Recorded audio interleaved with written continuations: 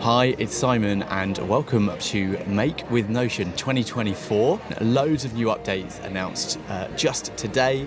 As of this moment, we now have Notion Forms, Notion Mail, and a ton of other really exciting little bits and bobs that are going to make either the quality of life in Notion better for you or just entirely transform your workflow.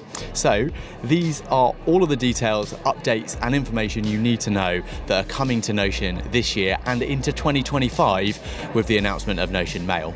And yes, Ivan Zhao did talk about offline mode. More on that a bit later.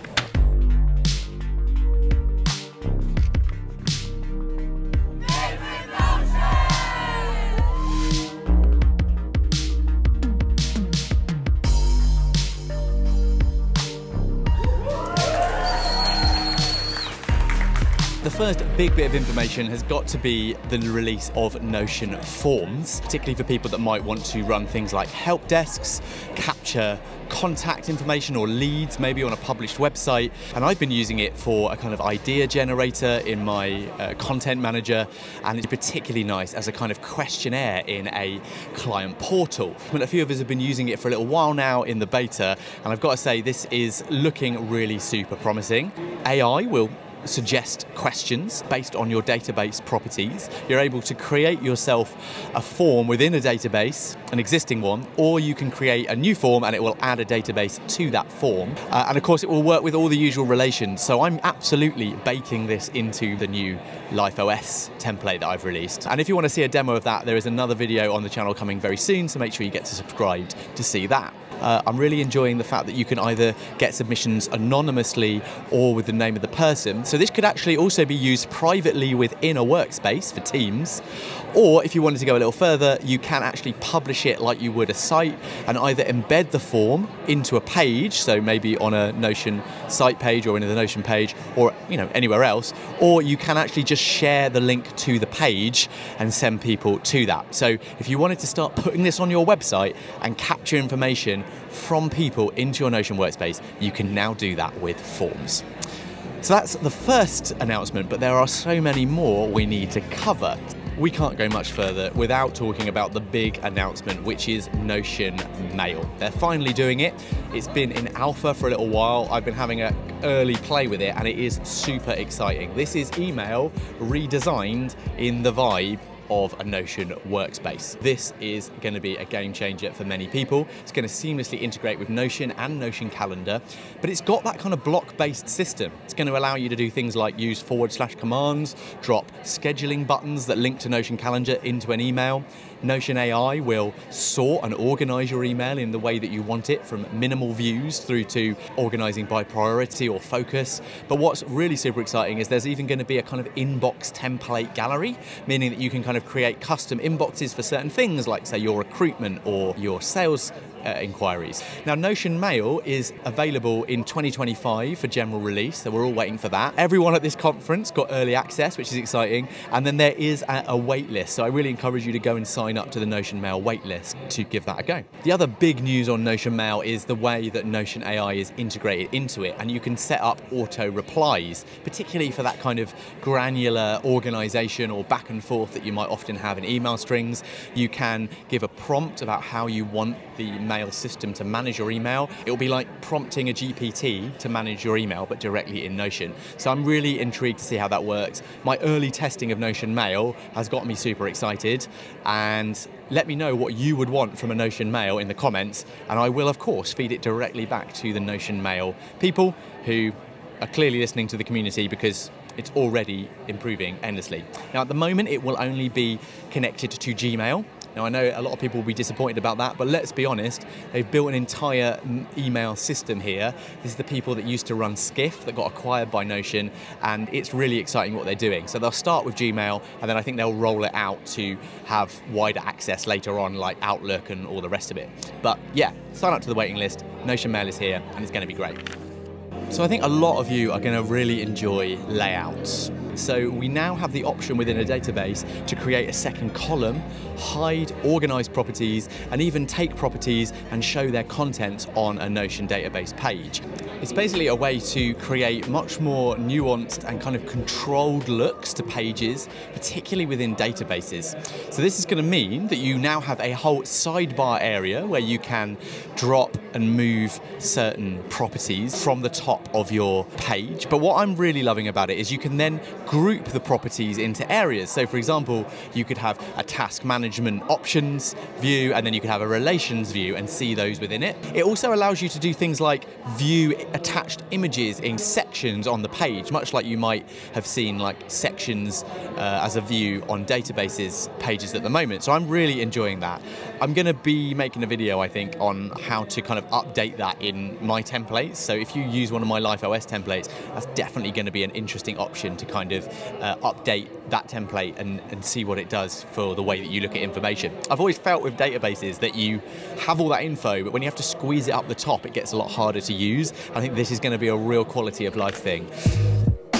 But probably the biggest cheer of the keynote to that point was the announcement of custom emojis.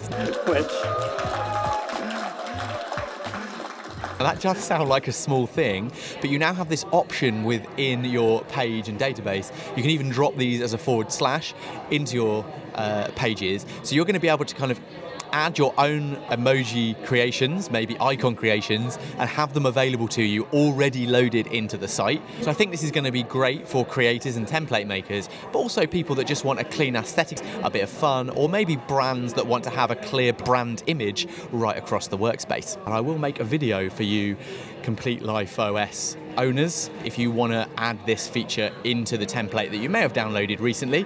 And on that note, make sure you do check out my recent release of my second brain, which probably leads us on to the next big announcement, the new marketplace. So the big news for template creators or people that like to use and download templates is that the gallery is now becoming a fully fledged marketplace. We actually saw Ivan's early plans for Notion, which included this really early days, the idea of it, and it's really cool to see it come into fruition. In the last year, we discovered that there are 3 times as many templates duplicated into people's workspaces. That's almost 3 million every month. Payments will be managed directly in the template gallery. It's going to allow you to not only buy a template and be guaranteed as a customer that you get a 14-day refund policy on it, but if you do decide to ask for your money back, the Notion system will pull that template back out of your workspace and give it back essentially and return it to the creator. This not only protects customers to get that refund guarantee, but it also protects creators knowing that their work, if shared, can be brought back if it's returned. I'm also really glad to see that they're going to be supporting reviews, testimonials within it, and I think we're going to see a real shift in the way that Notion templates are provided to users. Formulas within automations. This is probably the most underutilized feature in Notion, and there's so much potential around automations. So formula support within buttons, formula support within that little logo, that little kind of lightning logo on a database. You can now create, when this happens, do this, formulas. So it means that developers or Notion consultants can really build custom workflows that make a Notion system take over from some of those other systems like, say, Zapier or Make. You can now do it in-house in Notion. I'm really excited about this, and I think it's going to go a really long way in businesses, particularly startups who want that custom solution. I've already been building them into my templates around, buttons that sort certain things out. Maybe if you want to escalate a query from your Notion forms. Pretty cool.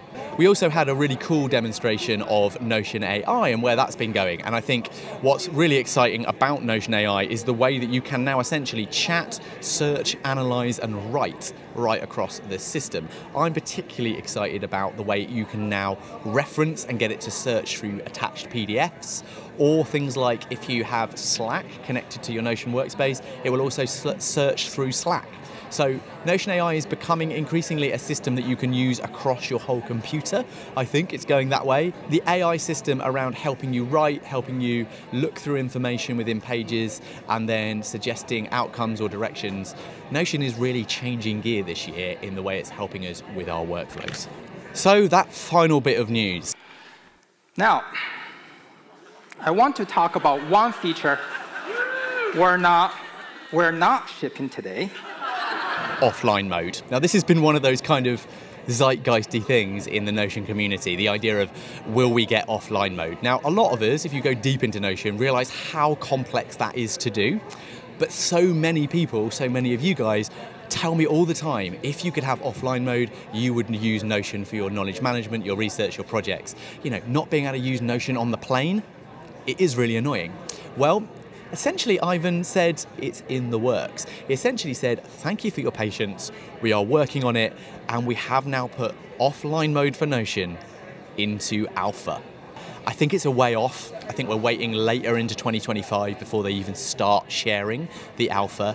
But this is a big step forward for many people in allowing Notion to become your all-in-one workspace and your knowledge bank, your second brain for storing important information, but particularly trusting it so you can work elsewhere.